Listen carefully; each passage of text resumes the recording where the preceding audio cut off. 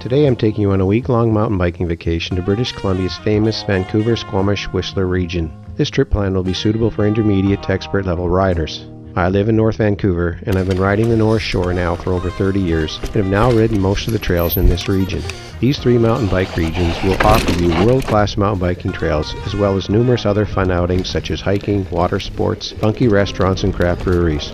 So why ride Vancouver, Squamish and Whistler? These three regions offer a combined number of trails that well run into the hundreds, and many of which you've probably seen on YouTube, ridden by your favorite riders. And each region offers its own unique type of trails, ultimately offering an unparalleled range of trail diversity.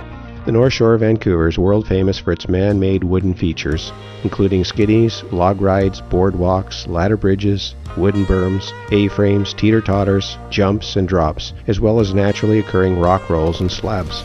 The emphasis here is more on technical riding skills and achieving a sense of accomplishment in riding some of these daring features.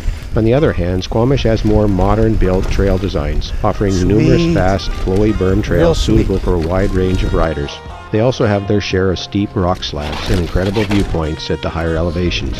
Whistler is primarily famous for the downhill park located at the world-class Whistler Blackcomb Ski Resort, but we won't be dominated by the downhill park. Whistler also has dozens of other outstanding trails where we will need to earn our elevation via long, challenging climbs up to the alpine level, where we will also enjoy incredible sweeping views of Whistler Village below and the surrounding mountain ranges. In following our rides, we will seek out the very best après riding experience the locals have to offer. In each region, we'll sample some of the best of the local outdoor pubs, funky restaurants, and craft breweries.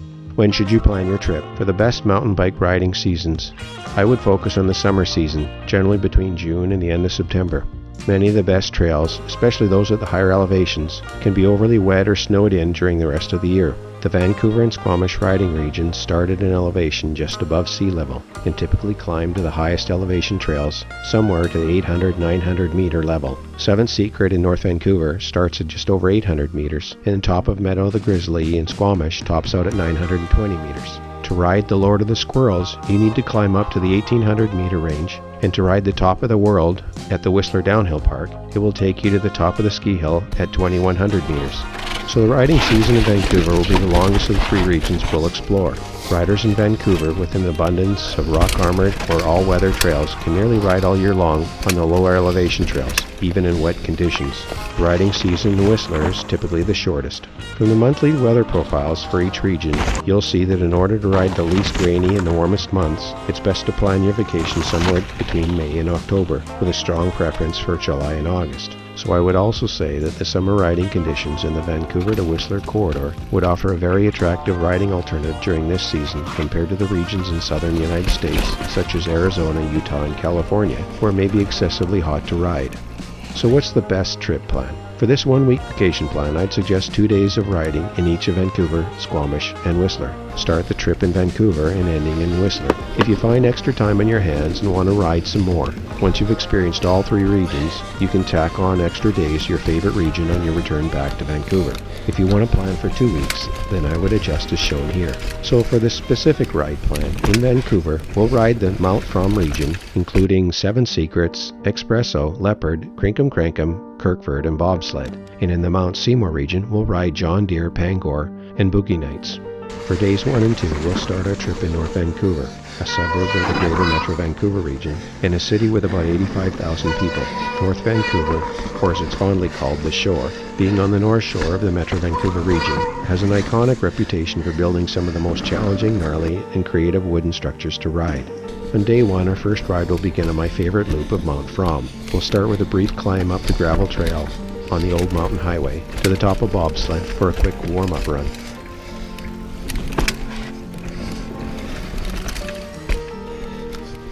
Then we'll again climb the highway up to the top of Seven Secret and ride from there down to Espresso and then back along Baden Powell.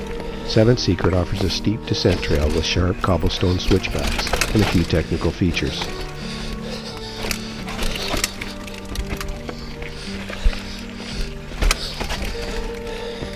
Espresso's likely the most popular trail on Mount From. It's generally a fun, flowy single track with numerous fun wooden features and a couple of challenging rock rolls for the more nervy rider, but also has numerous smooth bermed corners lower down. Over the past few years, extensive trail maintenance has made it much more fun and flowy, appealing to a wider range of rider, but it still retains some of its old school features.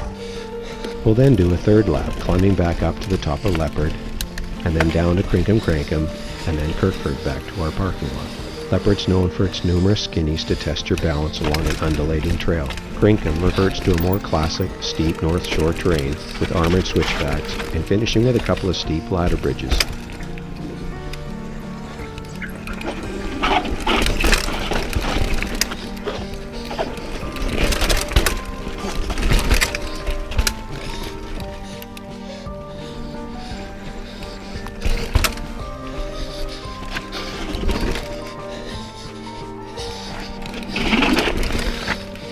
Kirkford features dozens of smooth, tight switchbacks to demonstrate cornering ability, but also has a couple of wooden roll-downs, and it ends on a log roll with a lateral exit.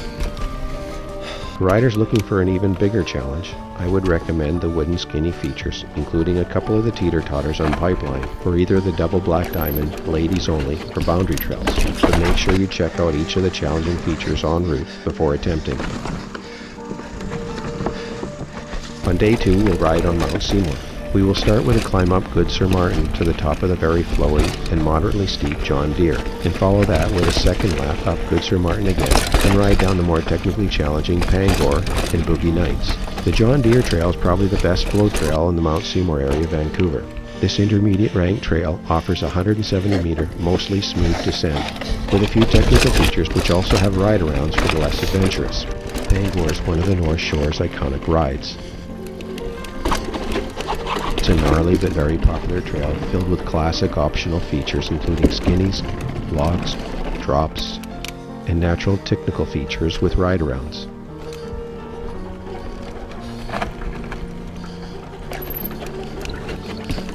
Boogie Nights is more flowy and bermy with a number of jumps, and it ends with a roller coaster. For those seeking a greater technical challenge, we could try out the Double Black Diamond Boogeyman Trail, or Severed D for a steep, gnarly descent. Boogeyman is filled with classic mandatory A-frames, skinnies, steep drops, jumps, rollers, doubles, and even a roller coaster. It's one of the more difficult Seymour trails due to its exposure, steepness, and consequences. Alternatively, those seeking a more intermediate and flowing trail, we can ride a sequence including Salamander and Sticks and Stones. Following these rides, we'll hang out at the Black Bear Pub and Wild Eye Brewing for outdoor beers and pub food, Bravo Cucina for tasty Italian, and Cruitai for more exotic tastes. We'll start our mornings with coffee at JJ Beans or Delaney's Cafe. For other activities in Vancouver, there's the famous 900-meter elevation hike up the Grouse Grind to the lodge at the top where locals like to race each other up the mountain, and see if you can beat my 36-minute personal best time, a time I achieved when I was much younger. At the top, you'll see sweeping views of the Metro Vancouver region as far as the eyes can see, or further past the Grouse Mountain Ski Resort, take the 3 to 4 hour hike out to Crown Mountain. There's also an easy walk in Lynn Valley Headwaters Park to the suspension bridge over a canyon. And there's also a great place to go for a refreshing swim or watch a sunset on Ambleside Beach, located in nearby West Vancouver. But if a full-on beach scene is your thing, then head to Kitsilano Beach in Vancouver's west side. For days 3 and 4, we'll drive about 80 kilometers up the scenic Sea to Sky Highway to Squamish. Squamish is a town of about 20,000 people. They claim to be the outdoor capital of Canada, and they make a good case for it. The locals are passionate about their skiing, biking, climbing, fishing, and windsurfing. For day 3, we will start with likely the most popular flowy intermediate sequence in Squamish, riding first the Half Nelson Trail, and followed up by a rip down the 3 segments of Sudasuga. But if the group's very fit, then before descending down Half Nelson, I would take the higher climb up to the top of Meadow of the Grizzly. Meadow of the Grizzly is steep, fast, and flowy, with high, sharp, switchback bank cornice followed by a long, fast runout. The lower section enters a meadow with a clear cut in the forest, offering sweeping views of the surrounding mountain ranges and the town of Squamish. Half Nelson is probably Squamish's most popular trail. Oh yeah, smooth and right out. Nice. It offers an exhilarating, smooth, fast, and flowy descent. Sudasuga has 3 segments to the trail, offering riders huge bermy S-turns and numerous roller jump opportunities. This sequence of trails is ranked as Blue Intermediate and is very rideable for nearly every level of rider. For day 4, we'll ride in the Ellis Lake region and start with a climb up to Mickey's Magic for a flowy trail with some air, a trail more like a downhill park. Then we'll head over to Rupert for a technical black diamond level trail, offering a half dozen steep slabs, rock rolls, exposed bench cuts, and some interesting ladder bridges. Then we'll head over for a second loop on Pamplemousse for a ripping descent, probably the most high-speed trail we will encounter. Pamplemousse is a sequence of seemingly never-ending switchback berms, requiring advanced cornering and jumping skills. For those interested in some more technical riding, I would look at riding Leave of Absence for a ride similar to that on Rupert, or the sequence including entrails over to Room with a View, which involves riding a number of skinnies and ends with a steep slab section.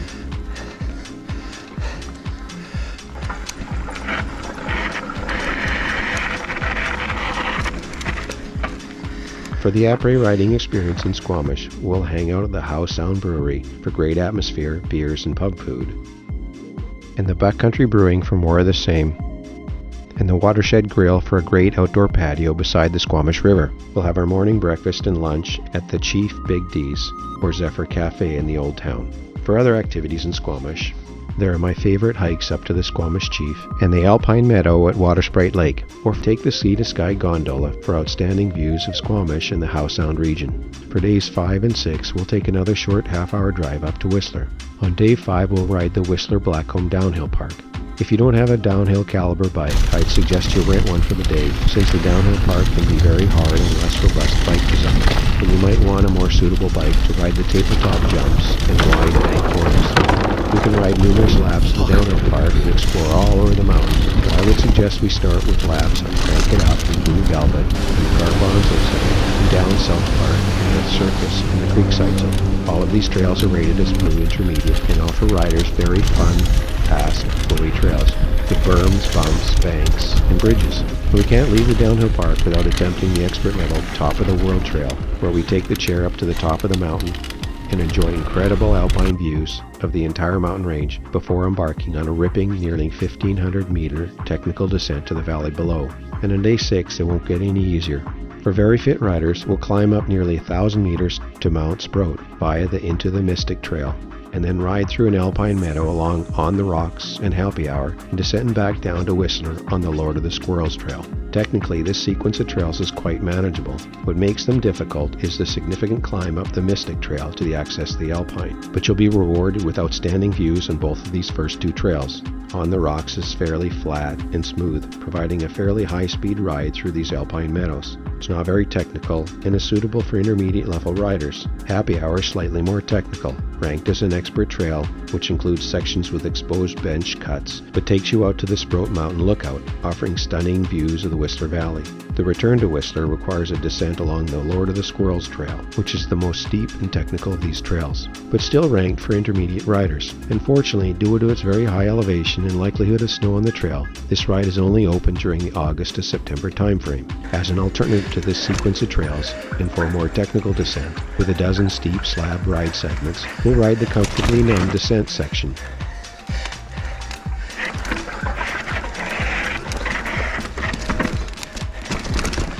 Or for those wanting to practice their balance and ride a couple of dozen or more skinnies, we can ride the A River Runs Through It loop.